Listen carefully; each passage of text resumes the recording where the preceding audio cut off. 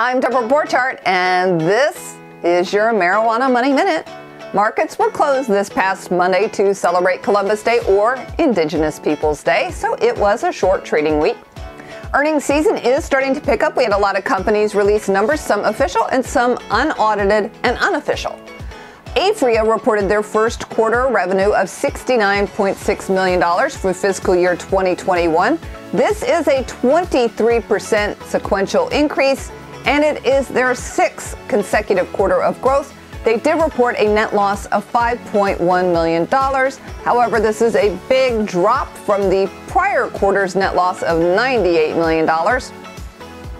Harborside released preliminary unaudited third quarter results, with gross revenue expecting to exceed $18.5 million. Their net revenue in June was $50 million, so they've gone up in revenue.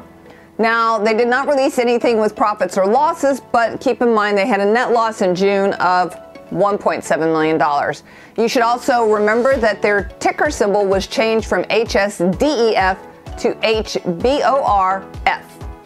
CBDMD released preliminary results for the fourth quarter and the year ending September 2020.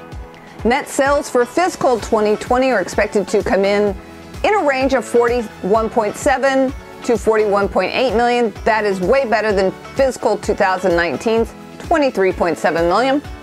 They also stated that their net sales for the fourth quarter are expected to come in a range of $11.5 to $11.7 million, also better than last year's $9.54 for the fiscal 2019 fourth quarter.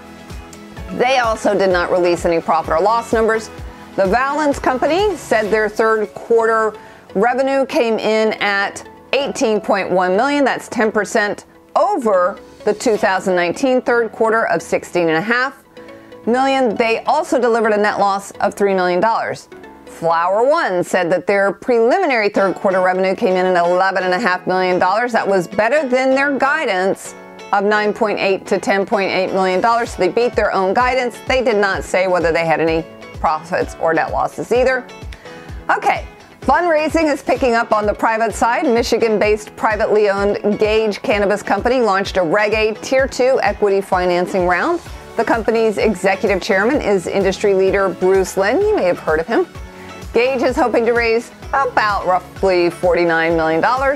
And Drop Delivery, a cannabis delivery management solution, raised $1 million through equity crowdfunding. And that's it for this week. I'm Deborah Borchardt with the Green Market Report.